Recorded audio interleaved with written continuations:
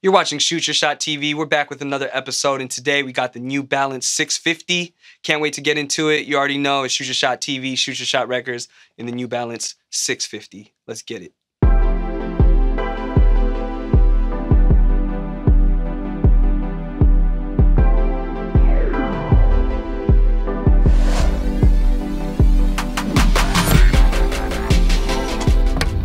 Thank you for joining us on another episode of Shoot Your Shot TV. I'm your host, Paul. Shout out to the producer of the show, C-Rock Behind the Lens. We got my cousin Elias in here hanging out, and I got a haircut. Shout out to the mullets, you feel me? Had to do something different, my hair was busting. Previously, on another episode, we said that we've just been stacking up episodes and we have so many that we need to get to. Most of those episodes were New Balance, so what me and C decided to do was make April unofficially, officially New Balance month for Shoot Your Shot TV. So shout out to New Balance. And if you're familiar with the channel, you know over here we love New Balance. We've reviewed a bunch in the past. Feel free to check all of those out. Moving on, we got the New Balance 650. This shoe originally released back in 1995, and New Balance brought them back in 2019 with the collab with lifestyle brand No Vacancy In. And you can only buy the shoes on StockX. They came with a thumb drive that had a curated playlist, and I think they were white and tan, and they resold for like $400 or $500 because they were so limited. And then New Balance brought a lot of 650s out in a bunch of different colorways. And I came across this pair in white, navy, and teal, and it just looked really cool, really beautiful. I think retail was $80, but I got them on sale for $40, and that's a steal. So that's 50% off. A chunky looking dad shoe, that New Balance aesthetic. You know we love it. Let's take a look at the New Balance 650.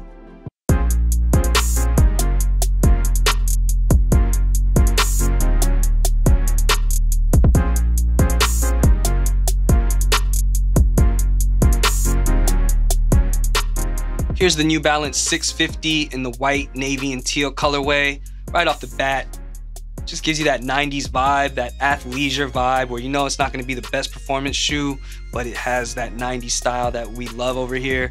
And I really like just this colorway. I like the navy N in suede, and I like the mesh in the teal.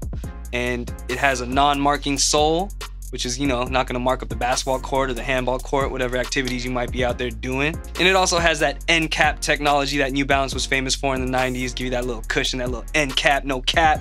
You feel me? You got this pull tab in the back with the NB, and you got that New Balance 650 with this Microsoft Paint logo right here. That looks sick. It looks like some 90s corporate logo. I don't know what this is. It looks like, I don't know.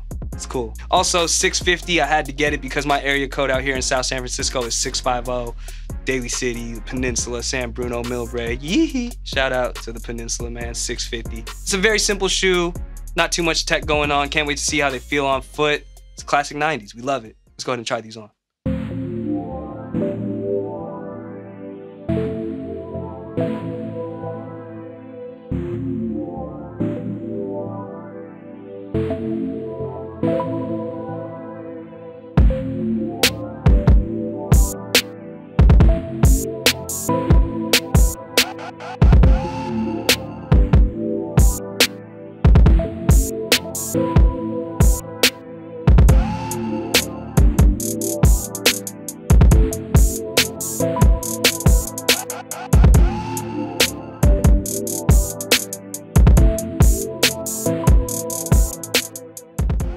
That was our signature on-foot look. Crep check really quick. I'm wearing the New Balance 990 V3, and we haven't done an episode on those yet, but I think that might be an episode of a future Holy Grail because it is my favorite 990. When I saw Emily Oberg wearing those for the first time, I was like, what are those?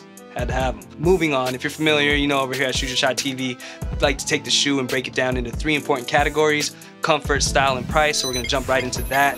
As far as comfort goes, it's not the most comfortable shoe. I can definitely feel the end cap technology. It isn't too heavy, even though it does have this bulky, chunky midsole. It's still pretty lightweight on the foot. Not the most comfortable, but it's not uncomfortable. I'm gonna have to give it a 3 out of 5. And as far as sizing goes, these are a 9.5. I suggest going true to size. If you have a wider foot, maybe go a half size up. Moving on to style, you know, I love this style over here.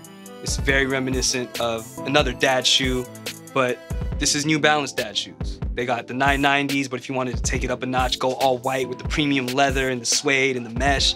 You can go with the New Balance 650. They got a bunch of colorways out there. This is my style. I'm a dad.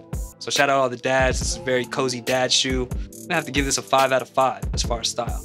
Moving on to price, I think they retail for $69 or $79, but I got these for $40. There's a bunch of them out there in different colorways. I think they got a white, purple, gold colorway.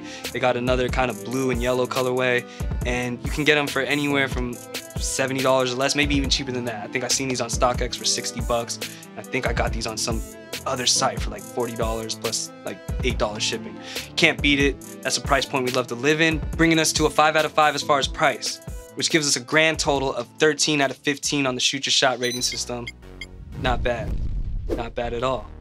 And that's our episode for today. Let us know how you guys feel about the New Balance 650s in the comments below. Stay tuned. Tons of more New Balance episodes coming out for New Balance month. Some of these episodes are so old, I might have different hairstyles. I might have a fade. My hair might be getting kind of fuzzy. My hair might be hella long, but that's just how many episodes we have in the tuck. Tons more on the way. Also, as always, if you haven't already, please subscribe to the channel. We'd really appreciate it. We're trying to get these numbers up. Run them up, man. Numbers. Shout out Larry June. We'll catch you guys on the next episode of Shoot Your Shot TV. Again, my name is Paul. Got C-Rock behind the lens, Elias in here chilling. And Okay, Let's Get It out right now, streaming everywhere. Hey.